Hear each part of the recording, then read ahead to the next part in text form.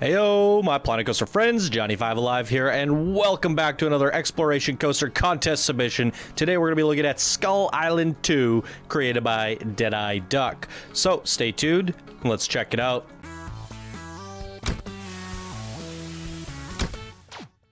Alright, this is sent in by one of our Discord master builders, Deadeye Duck, and here he says, "Hi Johnny and the team, please have time of day to set to 11:37 a.m. You know, you can set it yourself, by the way.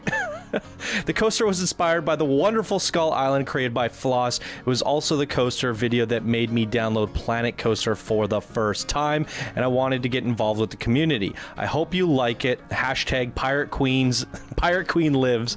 Ride at Car 1, Seat 1. There's scattering of the Theme Maker Toolkit items, but the majority is pure vanilla Planko.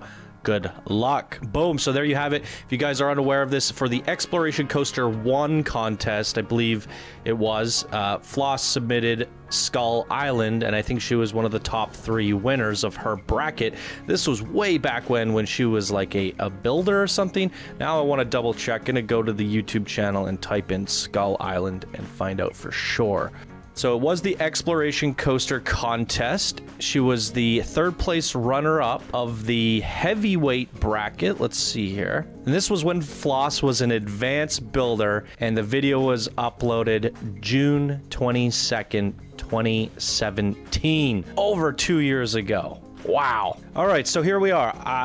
It's an interesting one because it does look like Skull Island, and it does look like somewhat improved in some areas with these skulls. But here's the thing. Floss was an advanced builder back then, and she was very new to the community. So if she was to do a Skull Island 2, it would probably be a lot better. But Deadeye Duck is the one taking the Skull Island 2. So I don't know how to feel about this creation, because if he does a better job than Floss, does that really count? Because she could also do a better job today. But I don't think that's the point. Deadeye Duck, as he mentioned, was inspired to play Planet Coaster because of Skull Island 1. So this is not really like a competition to be like, this is Skull Island 2, look, it's a better improved version. Or is it? It's more of a tribute to Floss and the Exploration Coaster contest and what got him started. So I don't think we should be doing any large comparisons for sure, but it looks like Skull Island. It looks like a different version of Skull Island, which is very cool. So a very nice tribute. That's how we should be looking at it here today, is a tribute to Floss, one of the legends of this community and one of the Missy Goods and my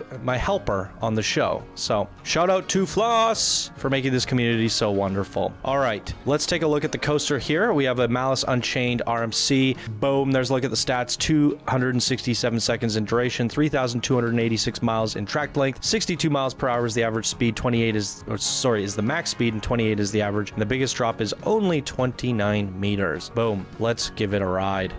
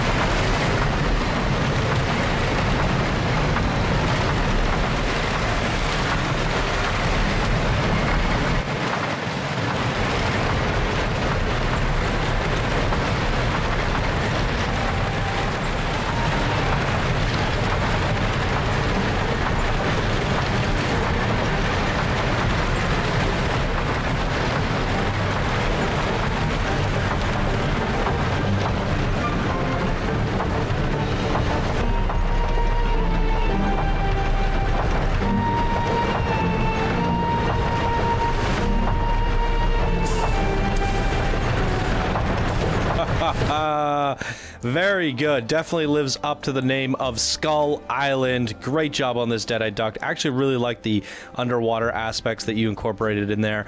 I always love these underwater ideas, and I think this is really good looking. You have some Theme Maker Toolkit fish in there, and it looks really well done. Love this underwater stuff. Great job there.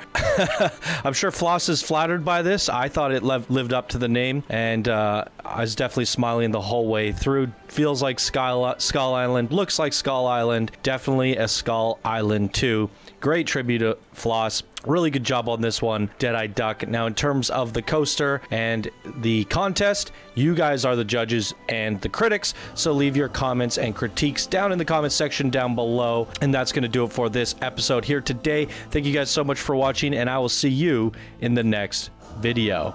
Bye now.